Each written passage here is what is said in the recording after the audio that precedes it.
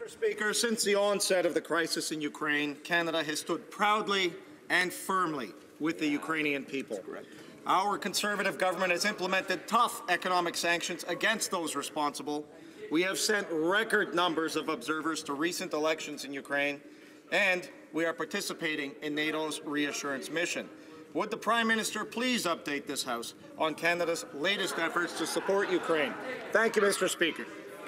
The Right Honourable Prime Minister. Mr. Speaker, I thank the honourable member from Etobicoke Centre for his question and his ongoing interest and commitment to this particular issue. Today, the government announced additional support to assist Ukraine as it works to rebuild itself into a prosperous country free from Russian aggression. Ce soutien supplémentaire vise à aider le gouvernement nouvellement élu de l'Ukraine à établir la stabilité économique et à favoriser la croissance durable.